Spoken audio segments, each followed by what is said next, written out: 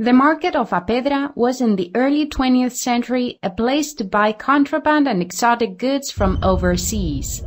Nowadays it has been restored and sells typical Galician produce. It's worth taking a wander through the market to feel the atmosphere and imagine the exchanges of contraband that were the currency of the day. From here we continue for Rua da Peixeira, situated on the slopes of the Casco Vello, popularly known as the Street of Oysters. It is a place with a rich history where the ostreras open these delicacies with swift ease. You can try them at any of the terrace bars, accompanied by a good local Albarino wine. We suggest that you go at lunchtime when the oysters start to be served.